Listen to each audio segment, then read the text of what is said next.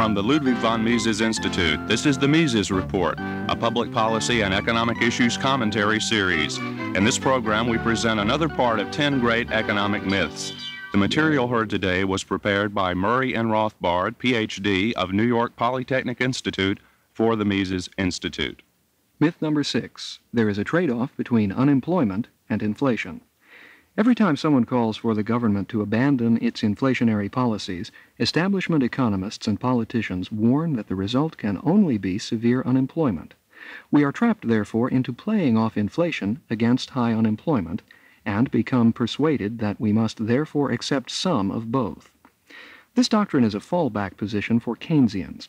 Originally, the Keynesians promised us that by manipulating and fine-tuning deficits and government spending, they could and would bring us permanent prosperity and full employment without inflation.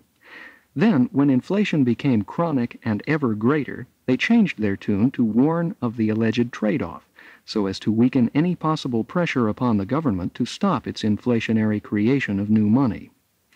The trade-off doctrine is based on the alleged Phillips curve, a curve invented many years ago by British economist A.W. Phillips.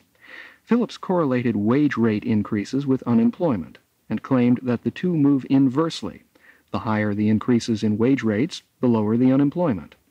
On its face, this is a peculiar doctrine since it flies in the face of logical common-sense theory. Theory tells us that the higher the wage rates, the greater the unemployment, and vice versa. If everyone went to their employer tomorrow and insisted on double or triple the wage rate, many of us would be promptly out of a job. Yet this bizarre finding was accepted as gospel by the Keynesian economic establishment. By now, it should be clear that this statistical finding violates the facts as well as logical theory. During the 1950s, inflation was about only 1 or 2% per year, and unemployment hovered around 3 or 4%, whereas nowadays unemployment ranges between 8 and 11%, and inflation between 5 and 13%. In the last 2 or 3 decades, in short, both inflation and unemployment have increased sharply and severely. If anything, we have a reverse Phillips curve. There has been anything but an inflation-unemployment trade-off.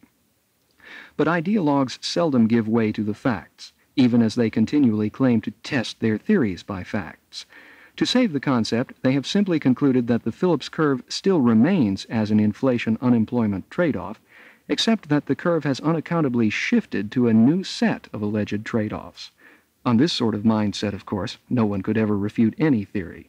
In fact, inflation now will only create more unemployment in the long run, even if it reduces unemployment in the short run by inducing prices to spurt ahead of wage rates, thereby reducing real wage rates. Eventually, wage rates catch up with inflation, and inflation brings recession and unemployment inevitably in its wake.